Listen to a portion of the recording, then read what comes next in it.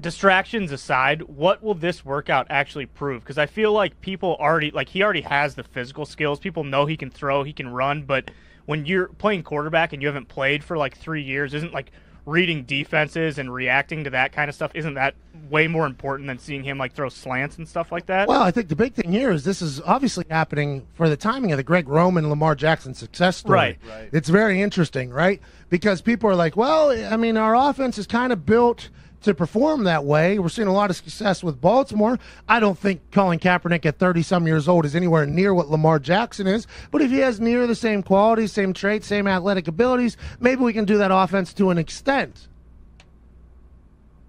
So I don't know how you get a good read on an RPO. That's what I mean. I don't know how you get a good read on something like that, but they're going to want to see him run, see if he's in shape.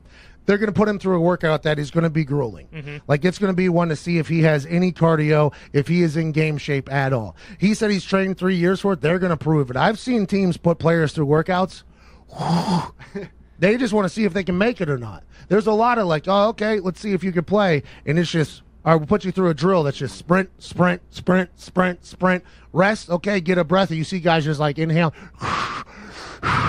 Like hands on the hips thing, and they're like, all right, we're back up, let's go. And it's strictly to see if they could play this week if it had happened. Right. Is this guy anywhere near what is it? So he's going to have to hit a cardio. There's going to be a lot of drills that are strictly just to see if he's, because you got to remember, just like the combine, the 40, is it to see your speed? Yes, 100%, but it's also your quick twitch, your get off. They measure your first 10. 3-cone drill. How quick can he flip his hips? How much can he get around? All these drills have other things. And vertical jump, yes, that's great, but how explosive is this guy? That's all it is. They're looking at their hips. Whenever they do the back pedal turn thing, they're like, all right, how stiff is this guy? All those tests might have one outcome for the most media people, but all the scouts and people are looking at it for a deeper thing. They're like, oh, he's tight in his hips, probably not going to be able to do this. Oh, that guy runs straight up. Does that mean his hammies are tight or his back is tight? Is that, like, there are people diving into all the film. That's going to happen for this Kaepernick workout. They're going to have him do one thing, say, oh, well, this is happening. They're going to have him do another thing, oh, this is happening. And I think a big part of it's going to be cardio. Even deeper than that, do you think they're going to look at the human element of it all, too, with him, like his body language, the way he responds to what they're asking him to do?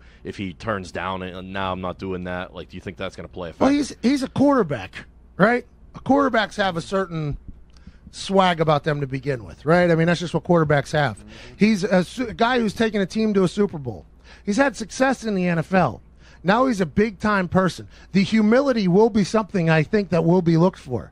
But I'll be excited to see if any NFL quarterback who's had the success that he's had the rise that he has, how they would react in that situation. I don't know. How would I react in a situation if I was going back to work out right now? And I've done far less in the world than Colin Kaepernick. If I have some slappy telling me to do this, do that, no. Well, why don't you go push some paper, pal?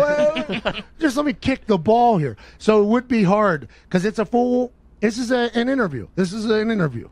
So every answer you give is important. The way you treat the secretary at the beginning is important. The way you carry yourself, the way you do everything is important. And I assume at some point all these tapes are going to come out. So I know there's like a rare situation, but like who runs this workout?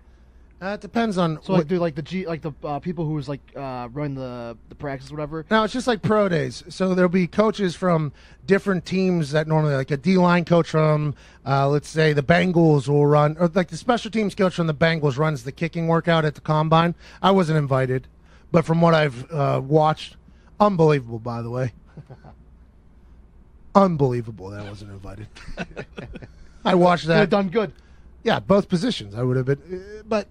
You're up for an award in college football. I played in the Senior Bowl. I think I was the only player in the entire Senior Bowl that didn't get invited to the combine the year I was there. Interesting.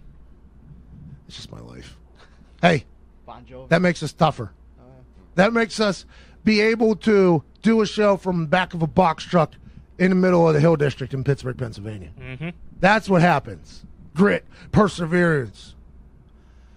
Anyways, the special teams coach from the Bengals runs the kicking side, and all the other coaches kind of watch. It's like an agreed-upon thing. Gotcha. So, like, I assume a scout from one team will run one exercise while everybody else watches, and then they'll flip and do that. It's a gentleman's game out there during those workouts. It's actually pretty cool to watch. I hope Kaepernick does well, though. I hope he does well. I hope he gets back in the league. I hope he does good, and at the end of the year, somebody has to make a decision for him. That's what I hope happens. This has become quite a hot topic in the world. Everybody's talking about it. You say it all the time. You don't have to get ready if you stay ready. Hey, So we'll see. 3 years he said he's been training for this. We're going to find out.